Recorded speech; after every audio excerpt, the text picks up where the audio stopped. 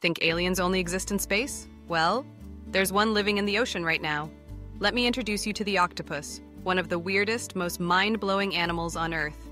First of all, it doesn't have just one brain. Octopuses have 9 brains, one central brain in their head, and one mini brain in each of their 8 arms. That means their arms can move independently and even solve problems without checking in with the main brain. As for hearts, they've got 3. 2 pump blood to the gills and 1 sends it to the rest of the body. But here's the wild part. When they swim, that third heart actually stops beating.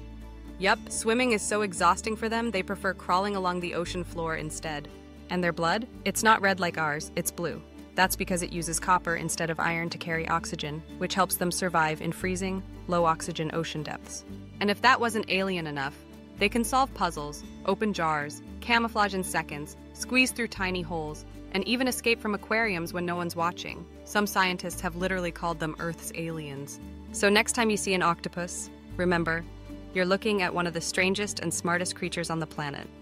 For more facts that sound fake but are totally real, subscribe to Knowledge is Wisdom and get your brain blown weekly.